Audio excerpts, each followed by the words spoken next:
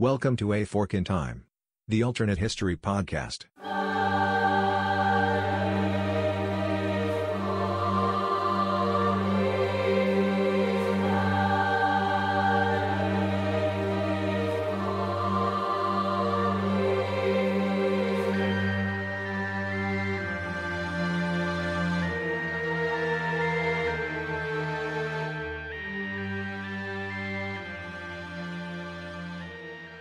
Welcome back to A Fork in Time, the alternate history podcast. Don sitting in the host chair today and flying the What If machine solo. Today we're going to look at something that's a little bit different than the quote-unquote serious historical topics that we look at. For those of you that listen to the show for a period of time, you know that every once in a while we like to look at something that is more in the vein of pop culture or is not in the vein of being something that's caused by an assassination or a war. Sometimes the what-ifs in history that are fun to explore may be impactful, but are far less historically significant, and that's what we want to do today.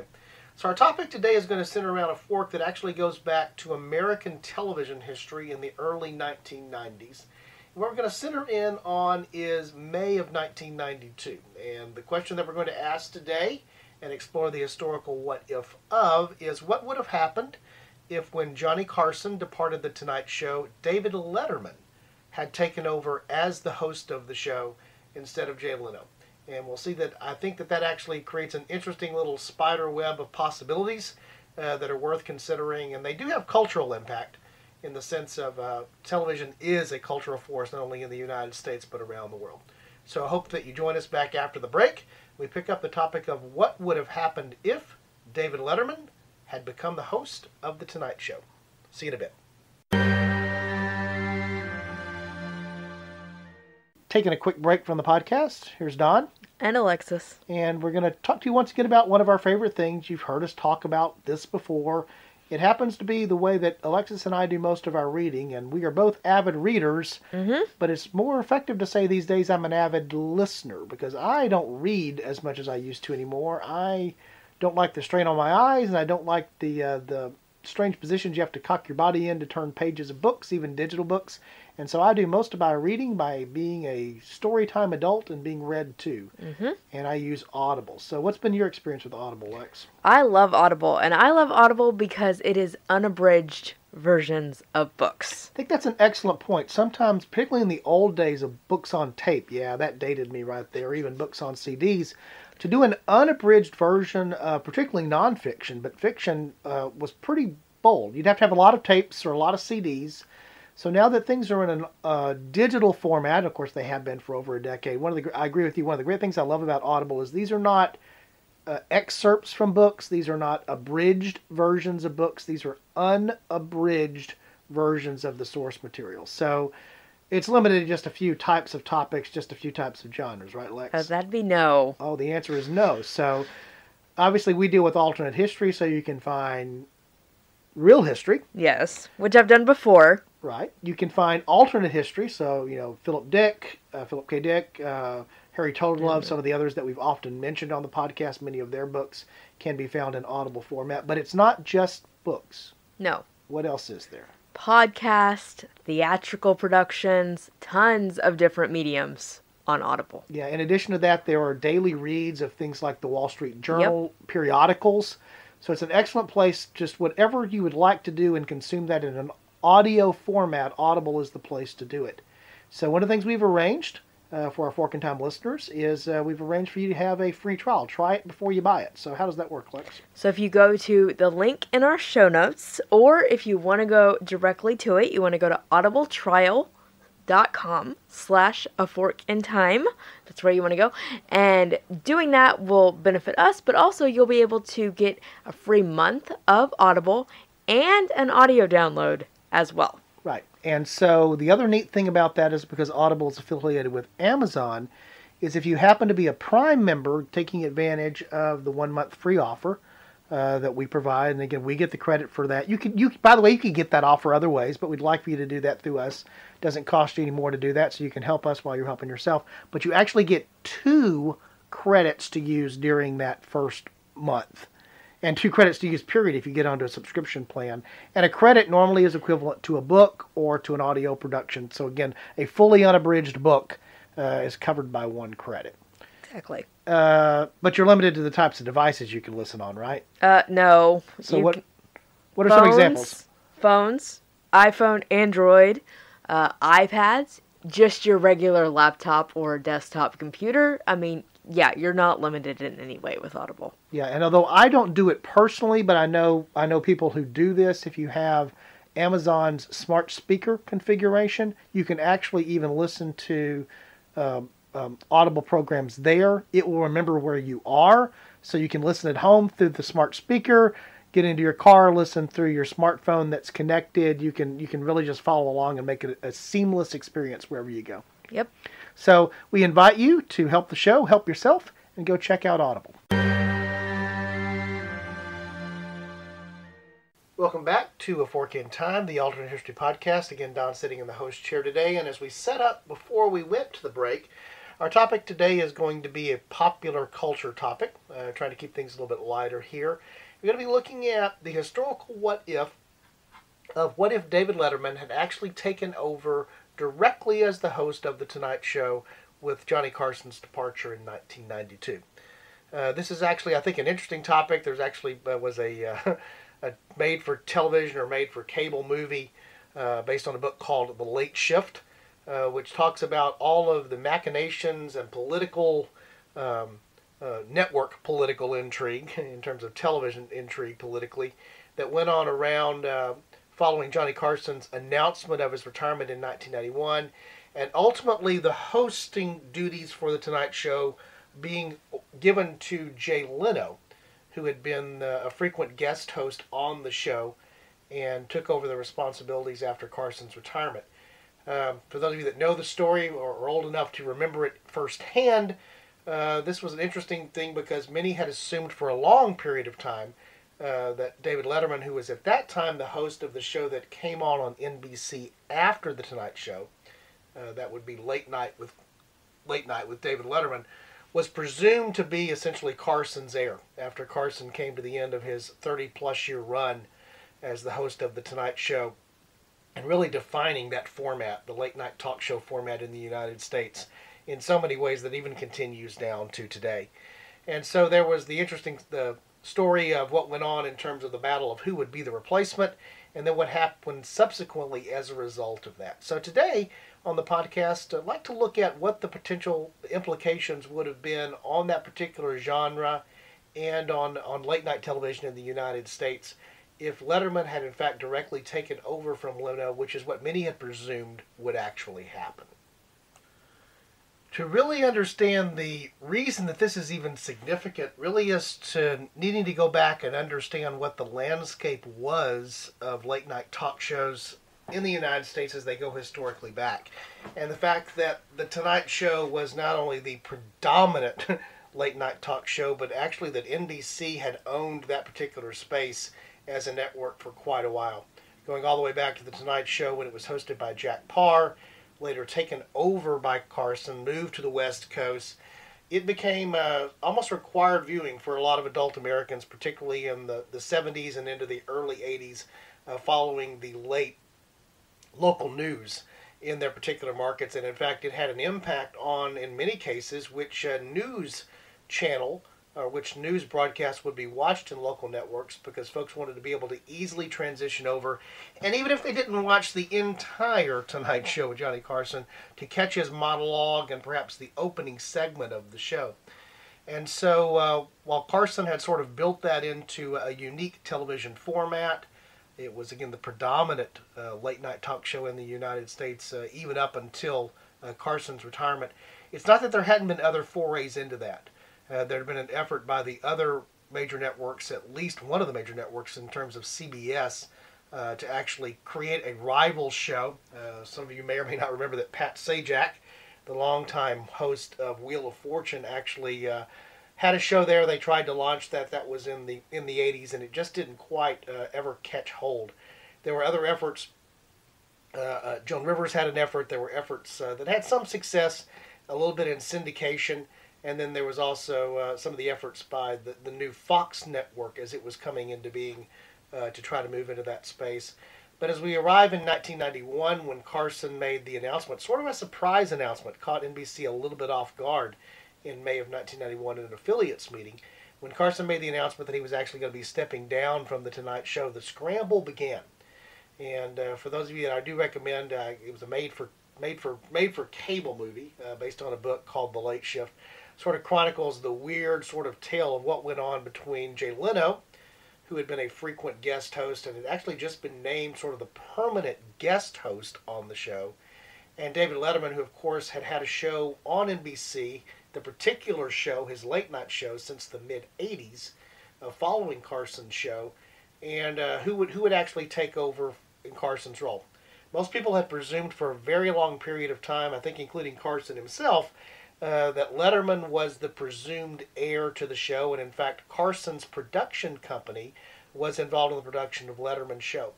And so when things worked out differently, such that Letterman did not move into the spot, and ultimately it was given to Leno, a whole lot of things ensued from that. And so we'll talk a little bit about what actually happened, sort of doing a little bit of this setting up the historical what did, but then we'll slide over into the historical what if.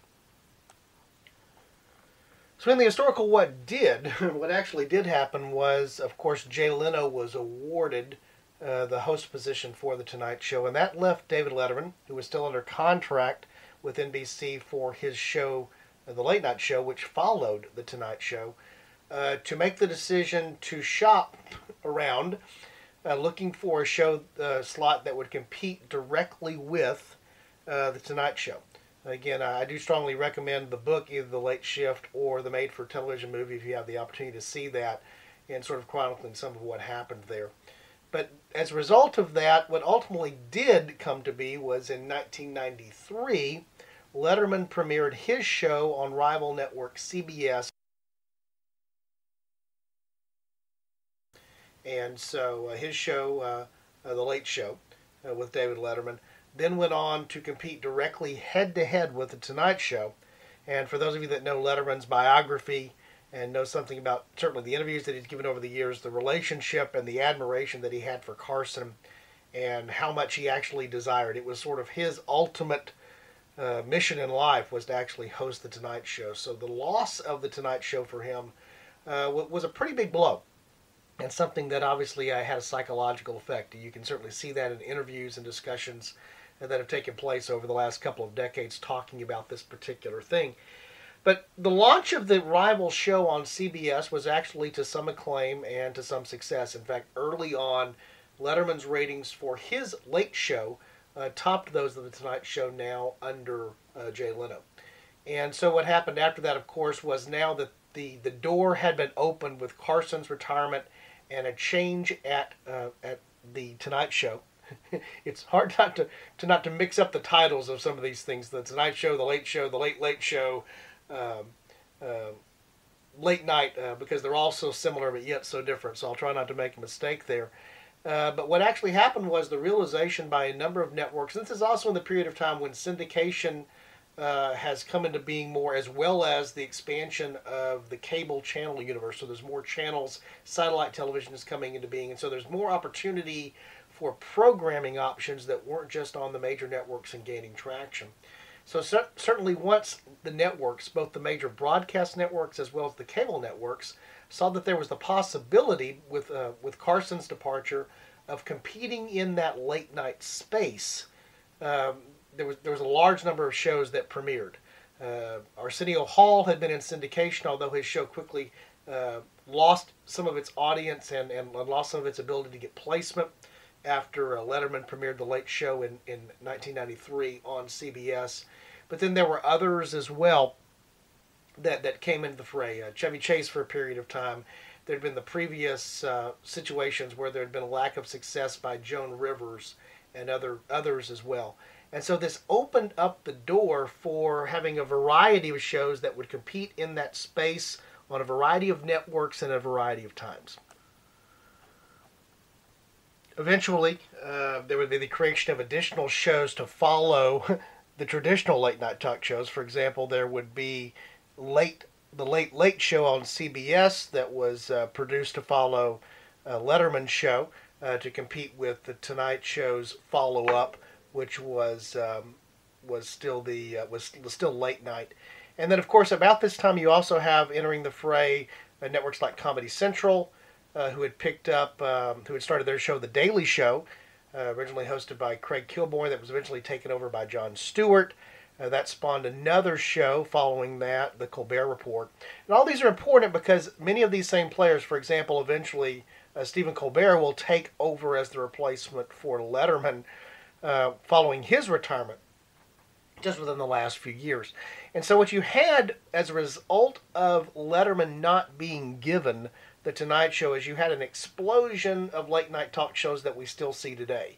And so many of the folks that are there, we could literally obviously spend a whole podcast episode just on the history of this, but Conan O'Brien, Jimmy Fallon, eventually Jimmy Kimmel on ABC, all of this flows from the fact that there was this explosion, this outgrowth, tremendous outgrowth over a period of time in the late night talk show genre. But today we want to focus on the historical what if of what would have happened if Letterman had taken over for The Tonight Show. And my premise and my argument is eventually that we would have had a lot more shows in the late night talk show genre that would eventually have formed. They would have formed in different ways. For example, The Daily Show under Jon Stewart, a 30-minute show that focused a lot on commentary, political commentary particularly, and then normally one guest, maybe two guests at most, was similar but also a different format. So I think you would have still had, just because there's plenty of space to be filled in our television universe now with the number of channels, the number of networks that exist, that you certainly would have seen other entrants into this particular thing or programming like it. But that was not quite the case where things stood in the early 1990s.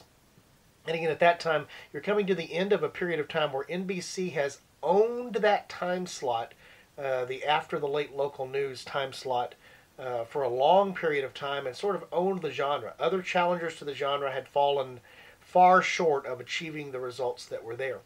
One of the major networks, for example, ABC, aired a news show during that same period of time as sort of counter-programming, the Nightline show, which had grown out in the late 1970s out of the Iranian hostage crisis into being a nightly news show, was something that dominated that space, but in a different way for ABC. And so for those that wanted to see a talk show format, to hear a comedy monologue, to see interviews with celebrities or other notable people, there was The Tonight Show.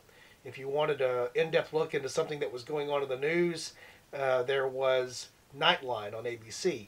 On the CBS networks, there were various, or CBS affiliates, there were various syndication programs, even get some game shows, for example, that aired in that slot. And so for the three major broadcast networks, they had created a diversity of what was happening in the space that wasn't just the same thing being done in a slightly different way by different people, but were sort of entirely different genres of shows. Once Letterman moved in to compete directly with The Tonight Show and had success doing so, like I said before, that opened up just an entire plethora of these types of shows that have come to be over the last couple of decades. It's now been quite a while. In fact, it's been, wow, now that I think about it, it's basically almost been 30 years since this actually happened, if you think that's the period of time that Carson was at the helm of The Tonight Show. So the premise of The Fork in Time is that did not happen. So my premise and my position is that Letterman would have continued in much the same vein that Carson had, with a slightly different audience. For example, his audience and the nature of his show that followed Carson's show were different. And so moving the exact same format of show over that he had done with late night into the Tonight Show format was not likely to happen. In fact, there's been a number of interviews with Letterman where he talks about the fact that he understood what he did in the later slot played well there and sort of being unique or different from the Tonight Show, but he would probably carried on the show very much in some of the same vein of the format that Carson had succeeded in and had made famous, with bringing in some of the elements from late night. Again, struggling to keep late night, late show, Tonight Show all straight in my head, even though I know what they all are. So I think the argument that I would make is that you would have seen a situation where the status quo of 1992, NBC in sole dominance from the talk show perspective of the after the evening news format, would have continued for some amount of time, with Letterman simply taking over the helm picking up the ball and running with it in such a way that it would have been very difficult for a rival network to necessarily launch something that would be a rival to The Tonight Show. Others might argue that there still might have been competition and explosion in the space. For example, now imagining that the opposite would have happened in terms of the 1992 and 1993 time frame. So now imagine that Letterman takes over as host of The Tonight Show. Leno, sort of feeling jilted because of his recent nomination or position as the permanent guest host and looking to have a show of his own, might have been approached by, or might have approached, CBS, where Letterman eventually landed and created The Late Show, but that Leno might have gone to try to launch a competitor to The Tonight Show on CBS. I think that that's a reasonable assumption. I can certainly imagine that happening, because CBS was, Les Moonves was very interested in bringing CBS into that particular genre and having something in that particular time slot that was coming from the network level. They had tried it again before in the 80s with the Pat Sajak show. The difference there that jumps out to me is it's easy to forget sort of what the dynamics were of CBS being able to launch The Late Show with Letterman versus what it would have been like to launch a similar show, we'll call it The Late Show again, with Leno.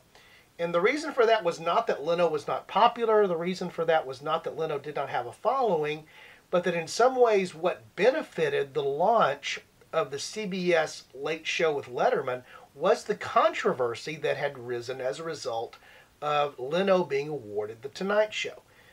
It became something because Letterman still had a show on NBC and still had the ability to exercise some editorial control. It was an interesting period of time when on the same network that he was soon to be leaving, Letterman was still producing a show, and a topic of discussion or a topic of many of his bits or some of his conversation was actually around how he had been quote-unquote treated by the very network that his show was airing on. However, it was in NBC's best interest, and they were contractually obligated to do so, to continue to air that show. So it was this strange, sort of weird situation where CBS was ultimately going to be the beneficiary of what had happened on its rival network, NBC, and the personality that was moving from that rival network to launch a show on their network. And so, they say about publicity that as long as you spell the name right, all of it's good, right? Is that the actual controversy surrounding that, the fact that it was going to set up a ratings battle, the fact that there were those who felt that Letterman had been treated unfairly.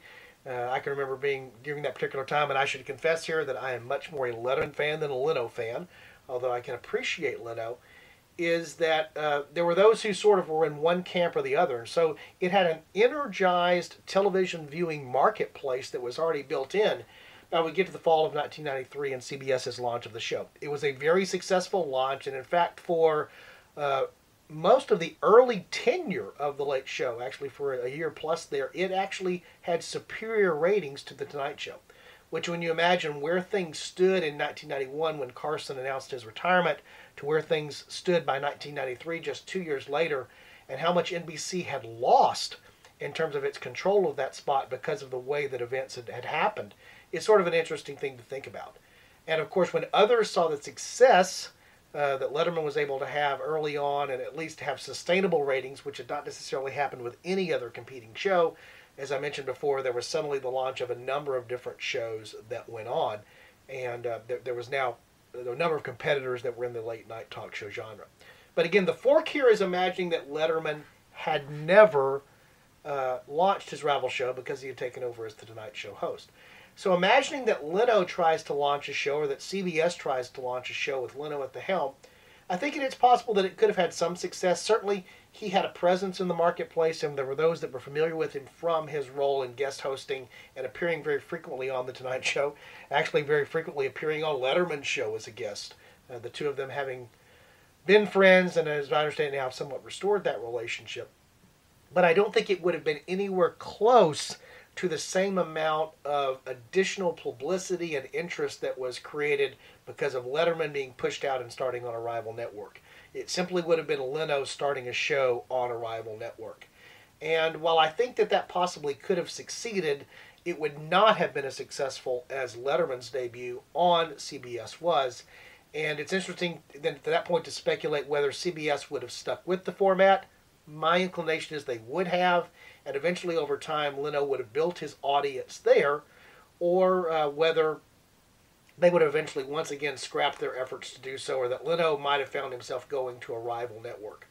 Certainly we found later, for example, after Conan O'Brien had taken over with Leno's departure, and then there was a change back, a whole other interesting story as Leno moved to primetime and then actually moved back to late night, is that eventually Conan O'Brien, who had come in to replace Leno, eventually took his show to a cable network, to TBS, and had success there. And then, of course, eventually, when Letterman departs, a cable TV talk show host, although it was also a comedy-driven and satirical-driven show in many ways, that would be the Colbert Report on Comedy Central. When Stephen Colbert comes to take back over Letterman's spot, it's also a very different thing because he brought something that had been created because he was a person that eventually flows from the tree of having been created because of Letterman's departure from being under the NBC brand. At least that's the way that I would argue it.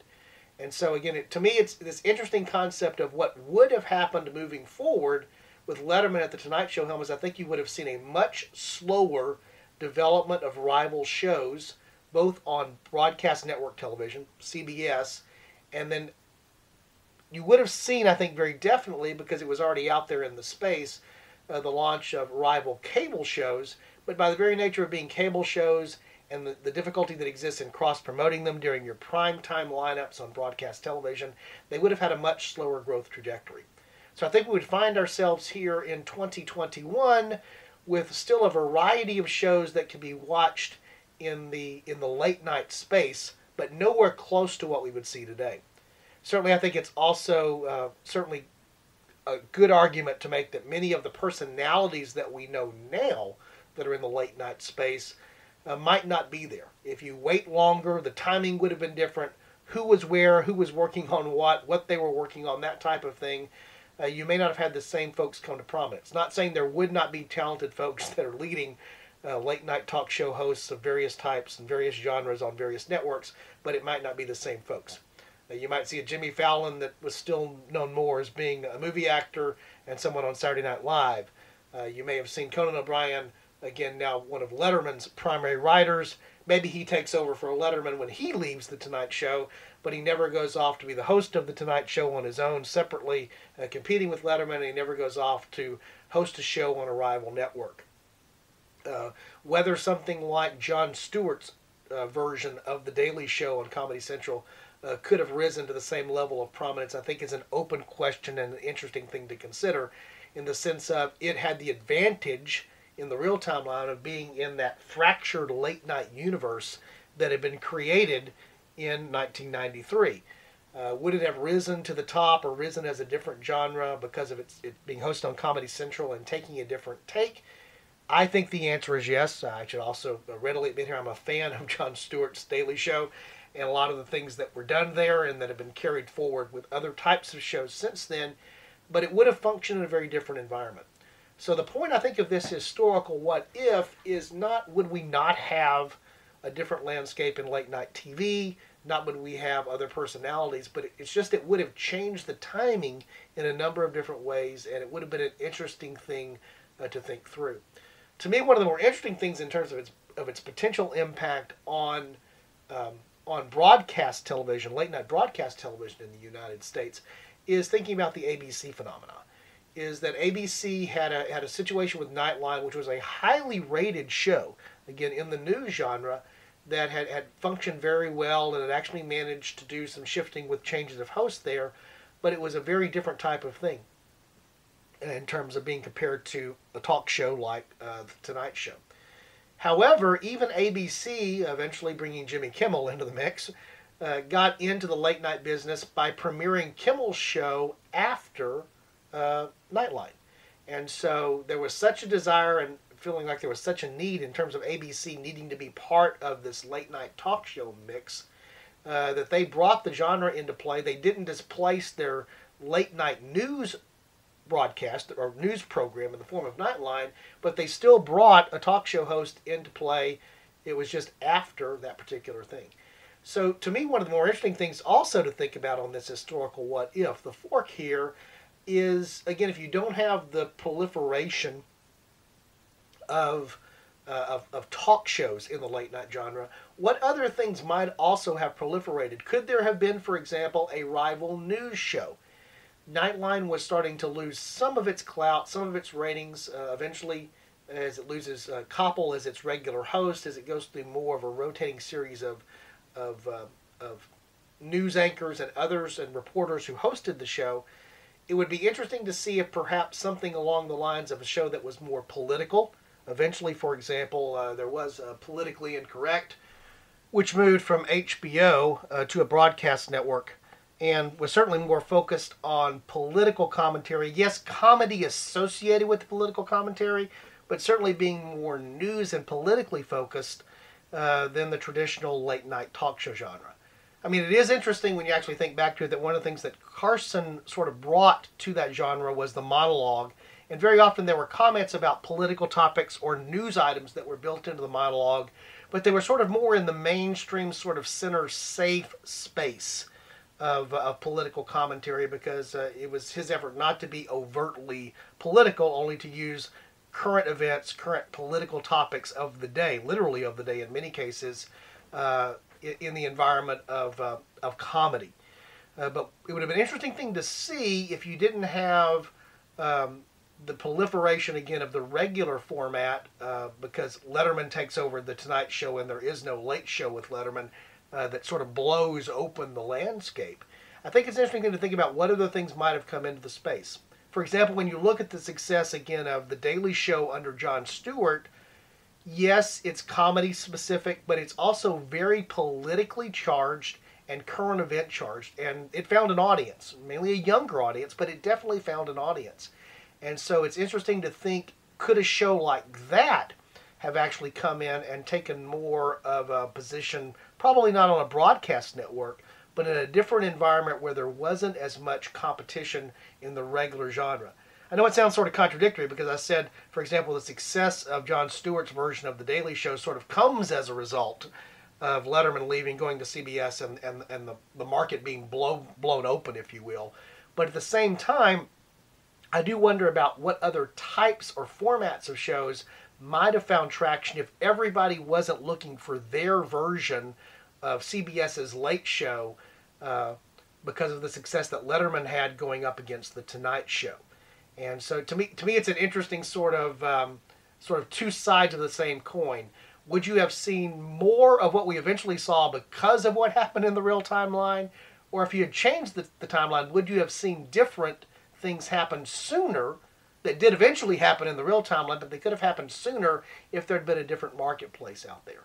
I think it's interesting to think about what might have happened if CBS, again, as I mentioned before, had decided to launch a competitive news or political show opposite The Tonight Show, again, more competing with Nightline than The Tonight Show, with the idea of just looking at counter programming. Certainly it was the case of, even when The Tonight Show was in its heyday, there were folks who tuned to Nightline who did not tune to The Tonight Show, and there were folks that tuned to The Night Show that did not tune to Nightline, because they were just two very different genres of shows. And so, again, part of the irony for me is thinking back on if Letterman had, in fact, taken over for The Tonight Show, would we have actually had more diversity in what's out there in terms of different styles and types of shows, particularly on the broadcast networks, than we do today? The current reality here in 2021 is immediately following the late night news, the late local news in the United States for three of the major broadcast networks. That dynamic has changed now because of cable, and just because the explosion of the number of channels and the number of networks. But on ABC, NBC, and CBS, what happens after the late local news is exactly the same general type of show. The Tonight Show on NBC, the Late Show on CBS, and Jimmy Kimmel's show on ABC. We don't have diversity. We have a diversity of hosts, but we don't have a diversity of genres.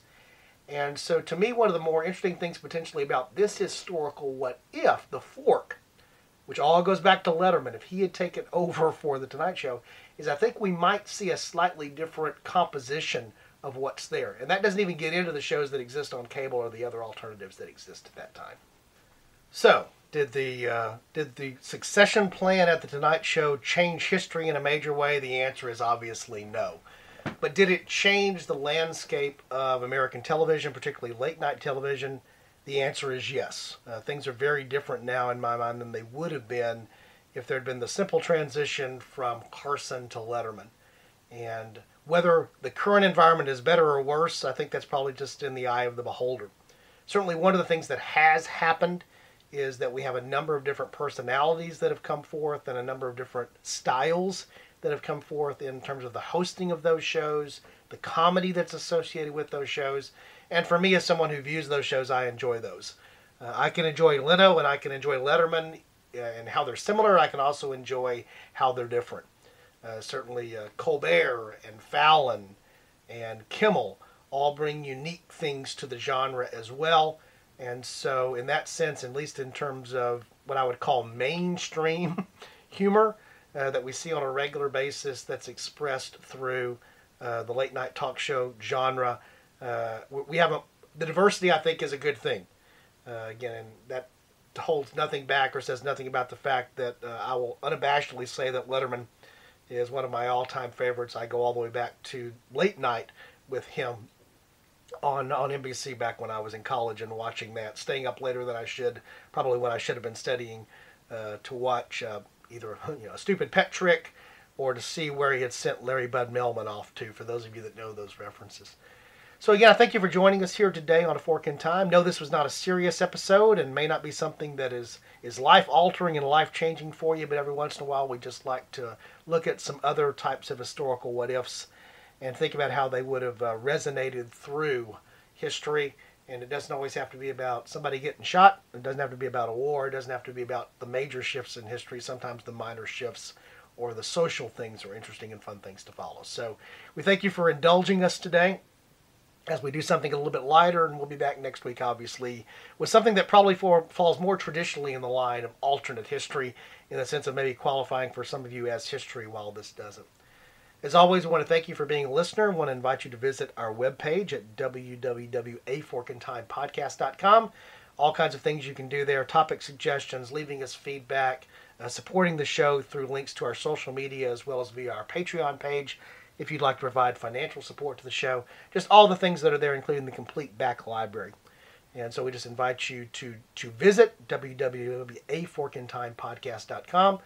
Certainly, if you're new to the show here and you like it, tell somebody about it. Share word of mouth, and social media is still a great way for us to also get the word out as well. But closing out the show for today, for now, this is Don, hoping that you join us next time on A Fork in Time. Thanks for listening.